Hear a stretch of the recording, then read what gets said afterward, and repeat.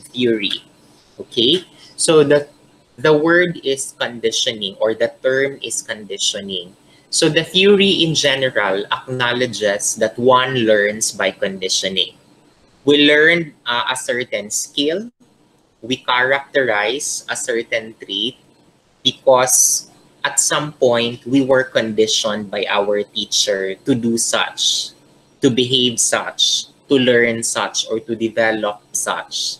Okay, so that is what classical conditioning is. When a stimulus, a particular stimulus, is being associated to a particular response or vice versa.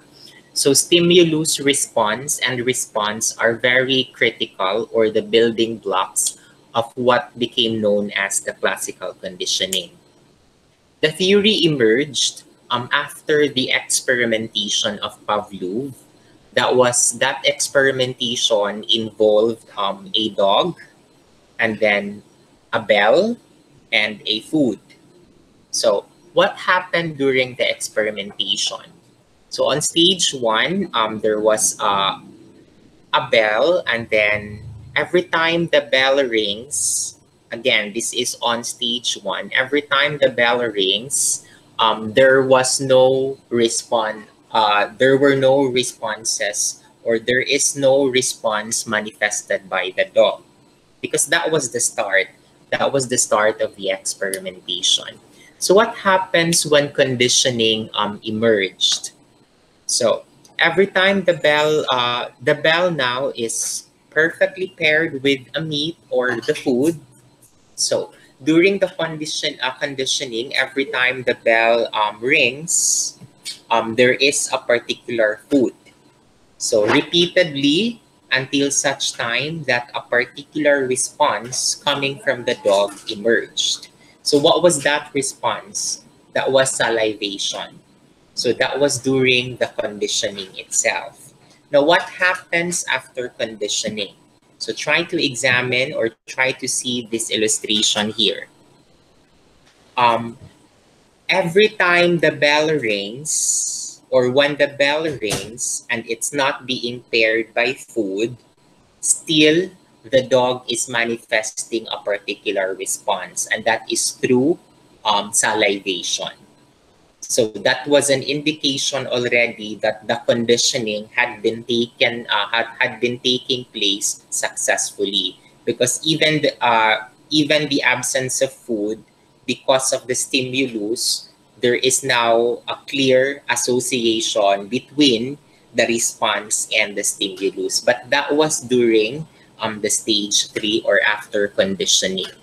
So in other words, the conditioning itself is the most critical part of the process. It did not happen in one session, but it was series of conditioning until such that the dog, that such thing, or the stimulus, is now being conditioned to the dog. And of course, it's manifested by the salivation, which was the response of the dog. Okay. Now, on the findings of Pavlov, these are the different facets of the findings. So you have there the stimulus generalization, the extinction, spontaneous recovery, and discrimination and higher order conditioning. So stimulus generalization, even if it's going to be a different bell, but since it creates, if it has the same sound with the bell that had been used during the conditioning, the dog will still be able to manifest the same reaction because of the generalization.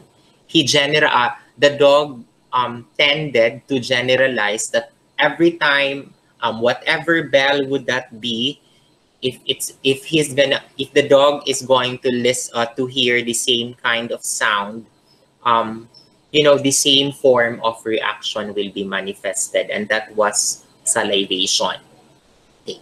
Extinction is that when the bell, when Pavlov tried to ring the bell without the food, okay, so the reaction, another reaction made by the dog is that the dog no longer manifests that kind or that same reaction or response. Okay, that was extinction, meaning to say the conditioned response faded away already because of the change of the conditioning process. Okay, so that's critical also when we try to condition, when you try to condition your learners. If you're gonna be changing a bit of the process, then quite possibly certain kinds of responses will be changed or will be affected. Now, spontaneous recovery, okay, here. That response, that salivation can be recovered, okay, depending on the kind of interventions that you will undertake. But it will only be for a period of time. Eventually, it will fade away again, okay?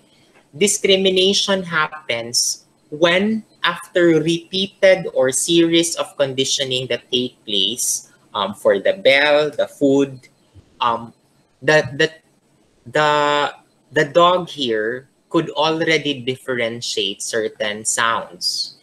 Is this the bell that has been used whenever there's going to be a food to be presented, or is this the bell that that was used when there was no food at all that has been presented, that happened during extinction, okay, during the experimentation in which extinction emerged? Higher order, the key word there is discriminate. So when we discriminate, diba, we tend to differentiate. The higher order conditioning is that it already involves another stimulus. So previously or initially, the only stimulus is the bell, that every time it rings, there is going to be a food to be present. There is going to be a food. Now, what happens in higher conditioning, the experimentation involved another kind of stimulus. So as you can see here, every time the bell rings, there is going to be a flash of light that will occur.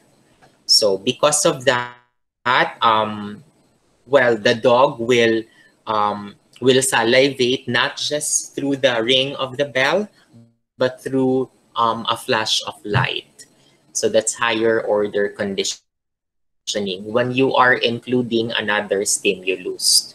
So again, conditioning is not just one session, it's not just one time, but it's going to be series of conditionings, series of tryouts, series of experimentations. So when you will try this out, do not just limit well, I am not yet through reading the concept papers that you submitted, but in any case that you would like to test the theory, do not just limit yourself on ringing the bell and then there's going to be food. Explore further, look for other stimulus, or perhaps try it out that when you ring the bell, there will be no food. Try to see if extinction happens or emerges on your own research subject. Okay, next. Next theory would be about still on classical conditioning, but this testing was done by John B. Watson. On John V. Watson's tryout of Pavlov's classical conditioning theory, it involved a little boy or a young boy named Albert and a mouse, okay, or a white rat. So what happened during Watson's testing of the classical conditioning theory? Can you say something to the class here? I would like to hear you talk about Watson's experimentation. Jonaline Dacilio.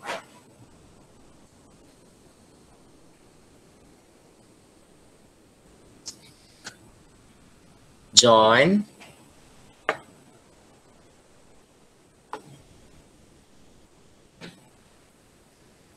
Or how about, yes, John.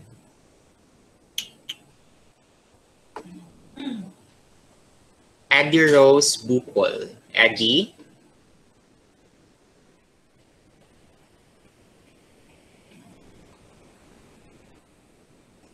Yes, sir. Yes, sir. Miss Da. Okay, hi Eddie. Hello, how are you? I'm fine, sir. It's okay, sir. Okay, so right, Um, that's good. Right now, Eddie, I want you to tell me how did Watson try or test the theory of classical conditioning? Watson tried this classical conditioning theory, sir, by a child is not afraid of the rat, but every time every time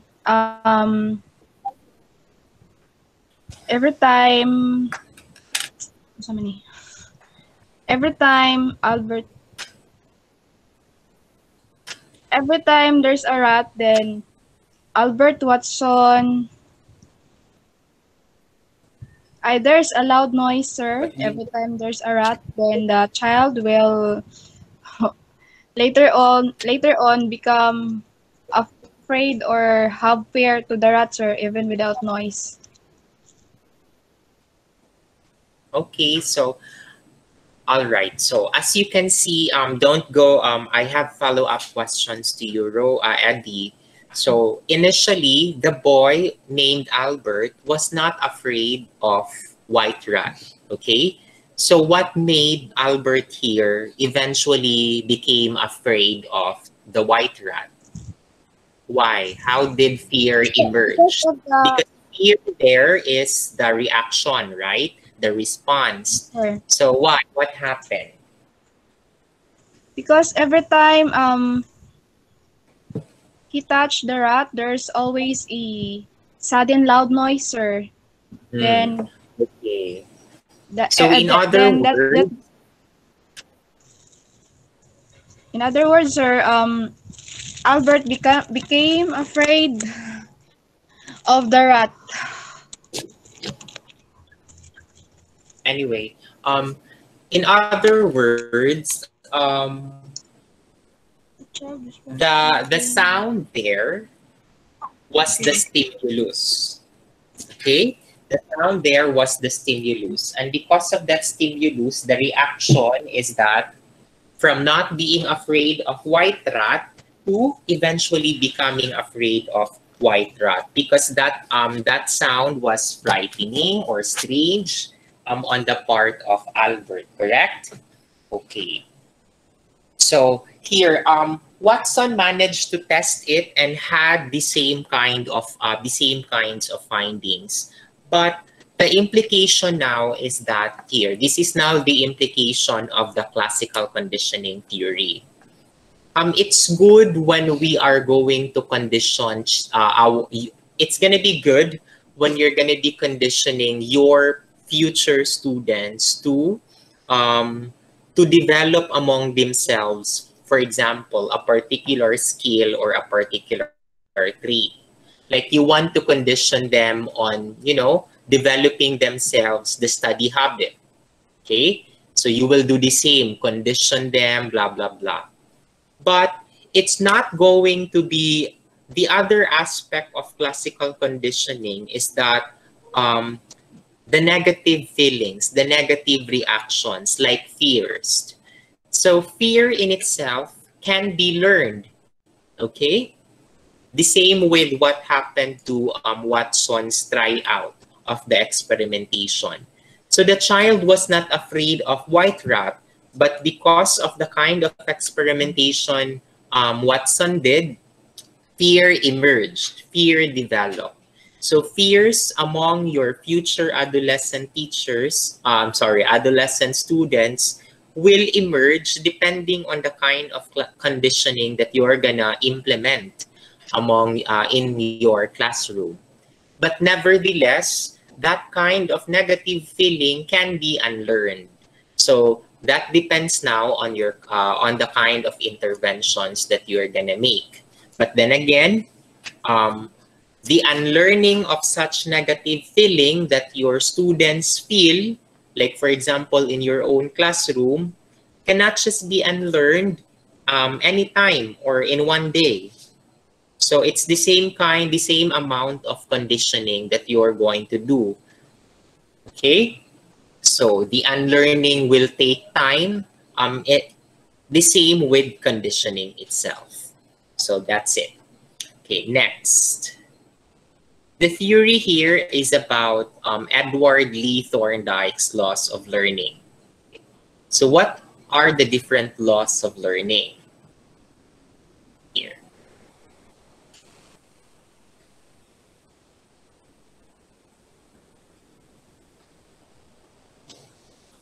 Now, Thorndike's theory was known to be connectionism.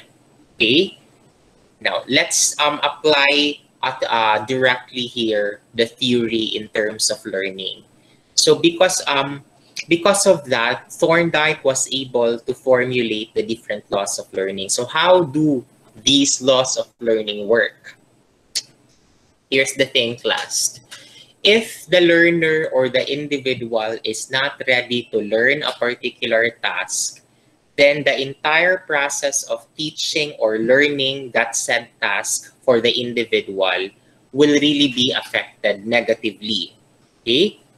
So because and then the effect will be at stake, whether the effect could be satisfying or dissatisfying.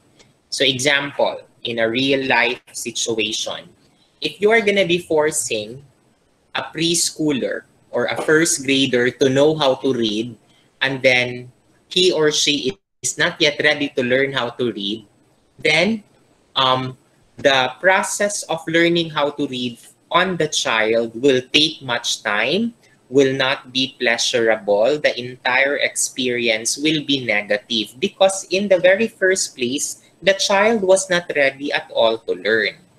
And because of that, the effect will be unsatisfying or dissatisfying. In other words, motivation is very important for the child before learning, before, letting him learn or letting her learn the skill that you want him or her to learn. So readiness is the first stage and very critical. Okay, so here, as soon as readiness is ensured, then the reaction or the stimulus and the connection between stimulus and reaction will be positive, which then became a habit. Okay, so the thing is that how do we connect positively the stimulus and the response? That is a response, desired response, then that is going to be what the law of readiness states. The individual must be ready. So how can the individual be ready? First, motivated. Second, well-equipped. Okay? So for example, you are going to be teaching multiplication among children. So here, you're going to be teaching division among the children. So what are indications that children are not yet ready to learn division if they did not master yet the skill of multiplication, right? So imagine if they are not, if they did not master multiplication, and then you wanted them to learn division because you wanted them to be advanced, or you're getting behind already in terms of your learning or teaching materials, then definitely the child will find division very, very difficult because they do not know yet or they did not master yet what multiplication is. Okay, so learning is a step-by-step process. And for us to connect very well stimulus and response, then readiness must be taking place. Okay, so that's it. Next.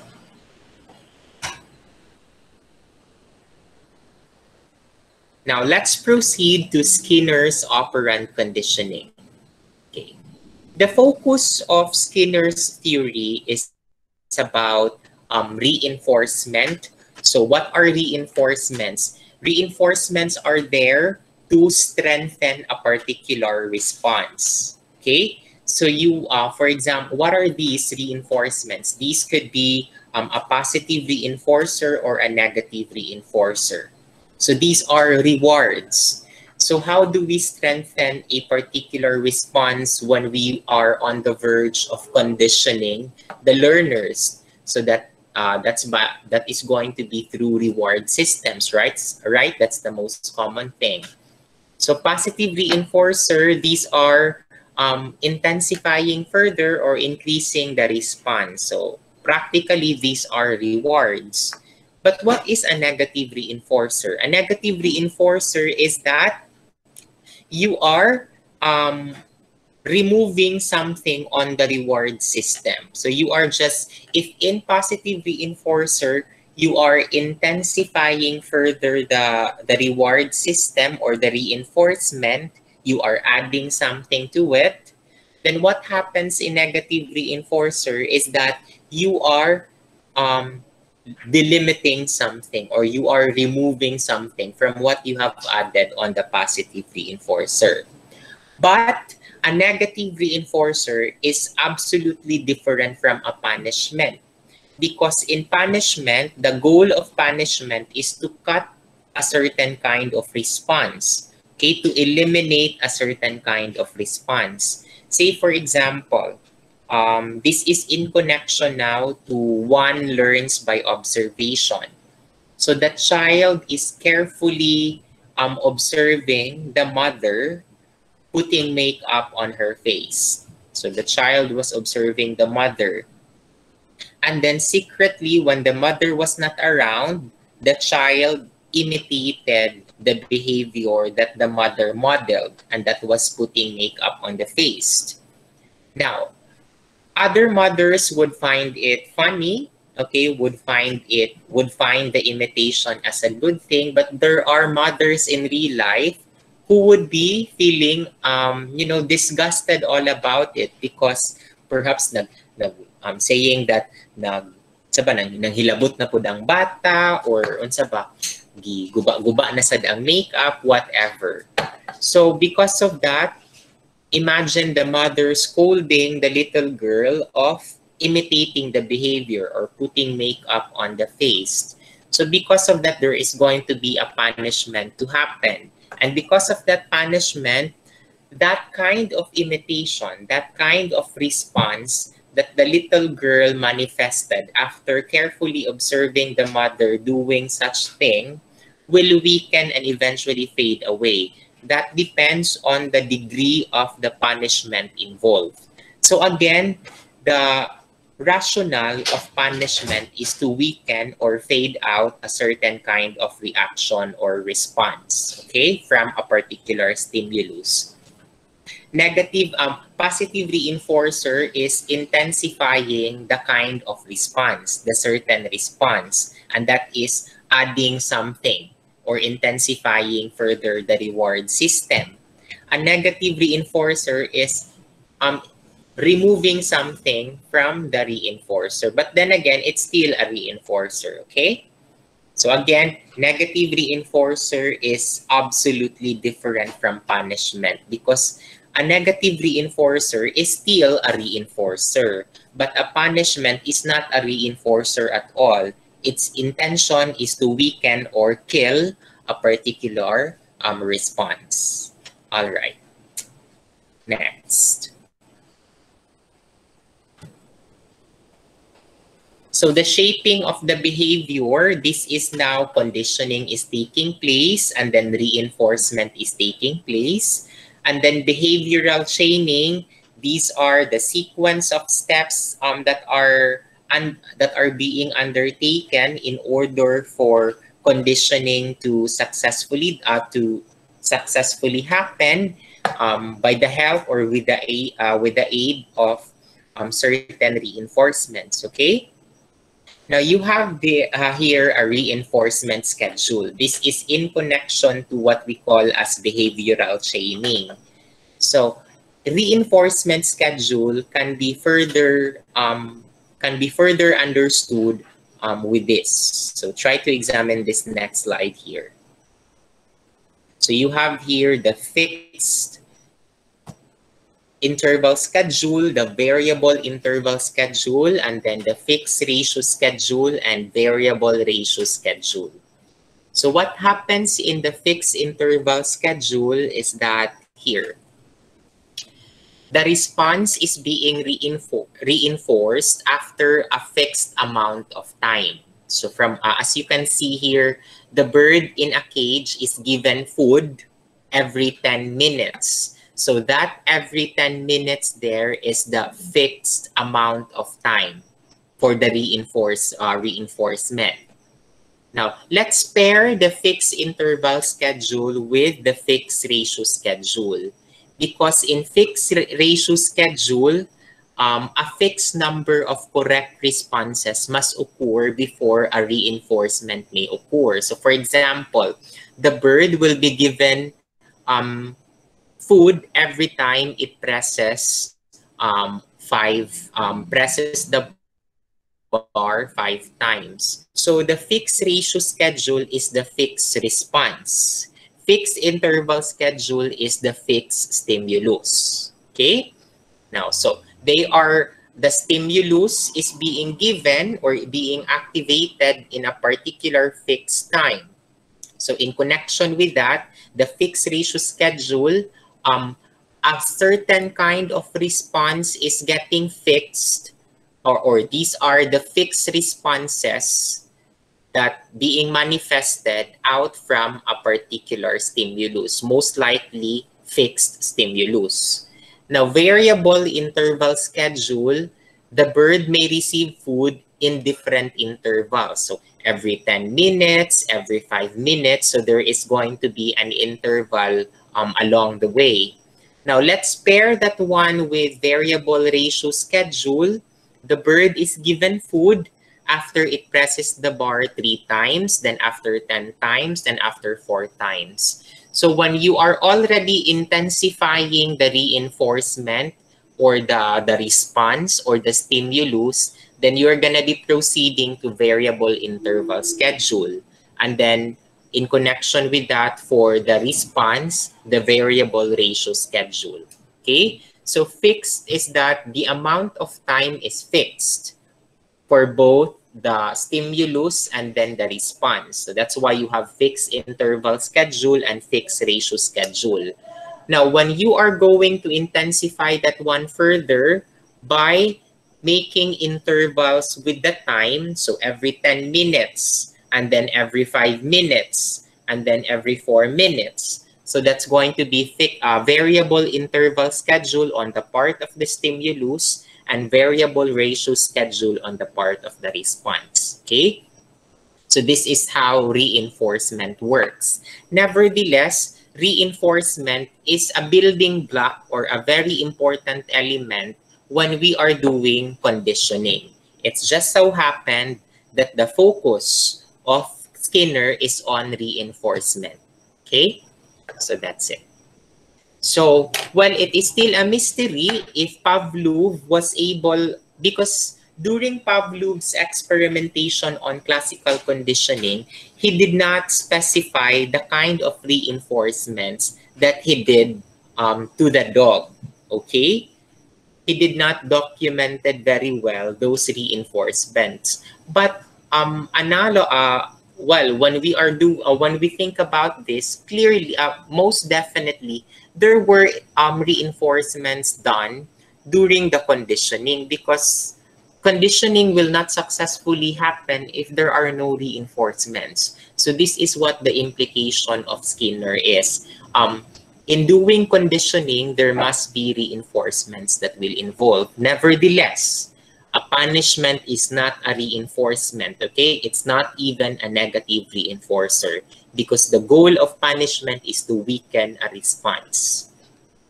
Okay. Here, next.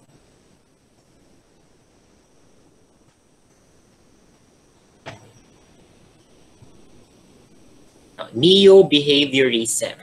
Neo-behaviorism class is still, the theories of neo-behaviorism are the following, the one by Tolman and the one by Bandura.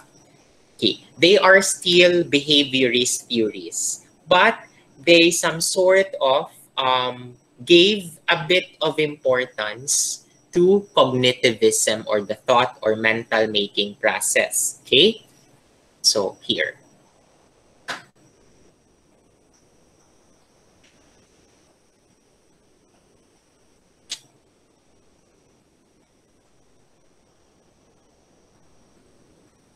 let's take a look into this experimentation made by Tolman, because the facet of Tolman's theory is that learning is always purposive and goal-oriented.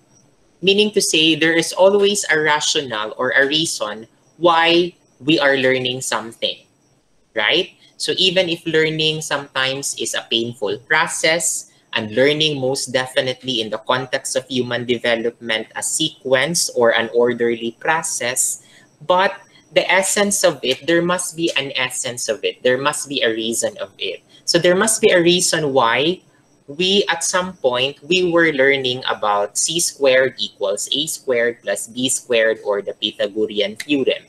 Okay? So the implication is that as facilitators of learning, in the very first place, you must be able to make your teaching purposive on the part of the learners. Okay? And learning in connection of having purposes must be goal-oriented. What's the end result of learning this one? So right now, I'm really thinking, what was the real or the goal of learning the Pythagorean theorem? The c squared equals a squared plus b squared. Okay, or learning the algebraic expression or the equations at all. Okay, so that's the reason why at this point, I believe that you have gone through a couple of teaching demonstrations already and classroom observations. And if you notice, before the teaching process is being implemented, objectives must be presented to the students. That's how it works, right? Because these objectives are the goals, not just by the teacher, but for the students. That's why it's being said by the end of the discussion that the class must have, or these are the following outcomes that they need to attain. So that's how Tolman's theory is being translated in the actual teaching. Okay. So let's take a look into this experimentation done by Tolman. So here. Try for a moment, I want you to examine carefully the experimentation and tell me something about it.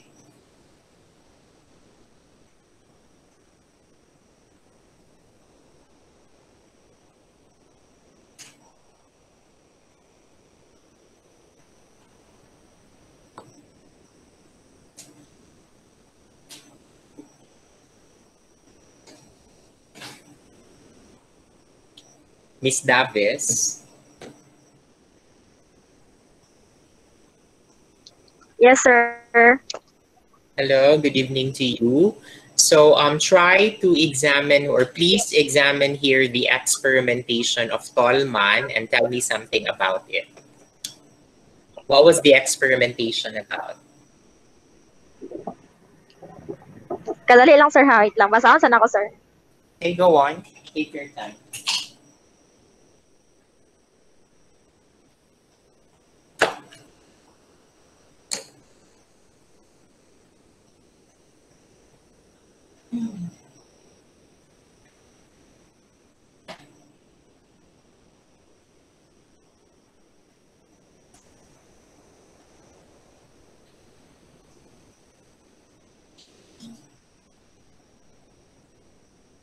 Miss Davis, tell me whenever you're ready, okay? Yes, sir. Yes, sir.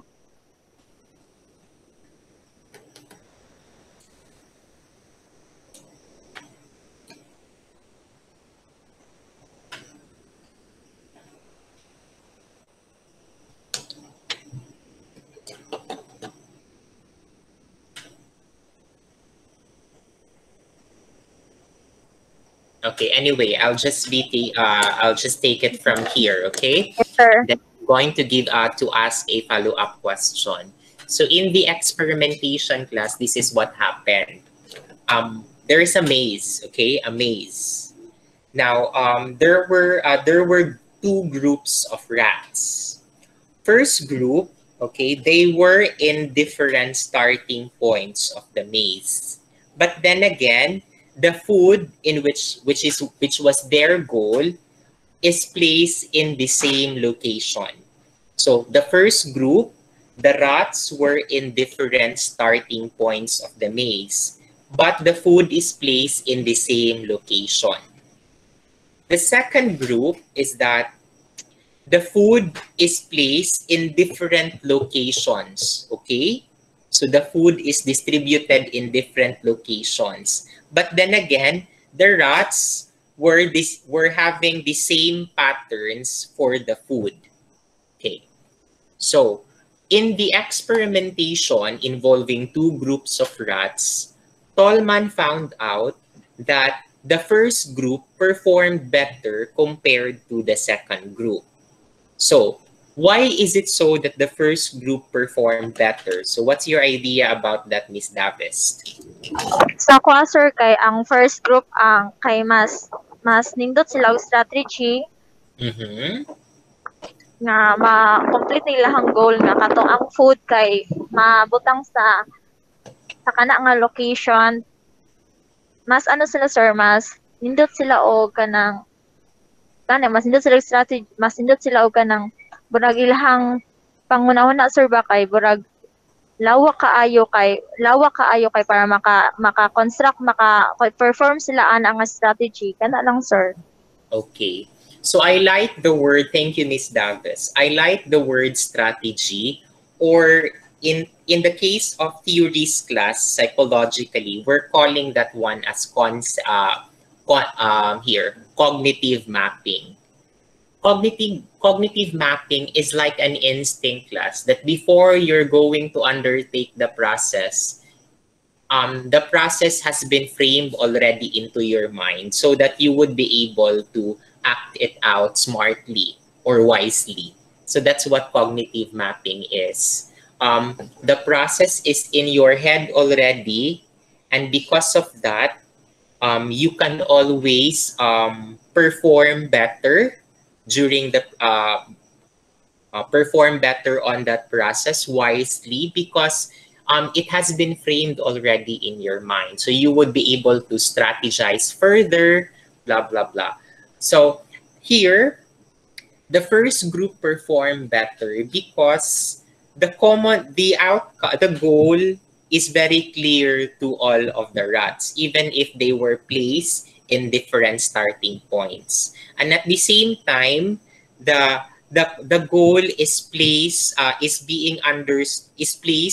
in the same location that rats could reach anytime. Okay, so klaro ang goal para sa mga rats, even if they're in the same in different starting points. Most probably they're in different pacing kana siya class. Pero pag ang goal, the implication is that if the goal is not clear to all of the learners, say for example, then the process of achieving the goal or the outcomes itself will be varied. The process itself will not be that successful. And that is definitely true when you are going to facilitate a learner-centered teaching. Regardless of the developmental, regardless of the pacing of your learners, but the most important thing that you need to ignite is an understanding, a consensus understanding of what the goal is. So that because each of the learners will have their own cognitive mapping as to how to achieve the goal. Okay? So unlike the second group here, their cognitive mapping are very scattered because the food itself is being scattered into different places. So it's like they were working without knowing what the goal is. That's it. Okay. Next, even if they are reaching out foods, but they don't know the essence of what they're doing, the purpose of what they're doing. So that is why the facet of Tolman's theory is learning must be purposive and at the same time goal-oriented. Not just goal-oriented, but really purposive. Okay? The same kind with what the first group of rats did. They're purposive because they know that their goal is to have that food which is placed in the same location. Okay? Next. So you have here latent learning. Now, a kind of learning that remains or stays with the individual until it is needed. So the latent learning, these are the learnings that we only retrieve once it's going to be needed. But the thing is that it is already within us, okay?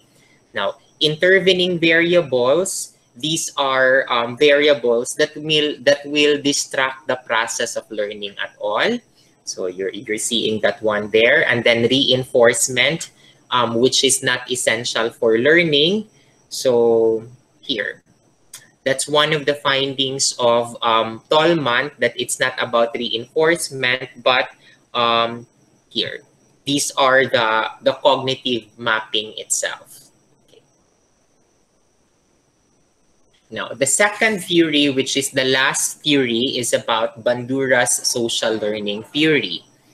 So according to Bandura, if classical conditioning theory claims that one learns by associating or conditioning, Bandura's theory is much more about one learns by imitation or observation.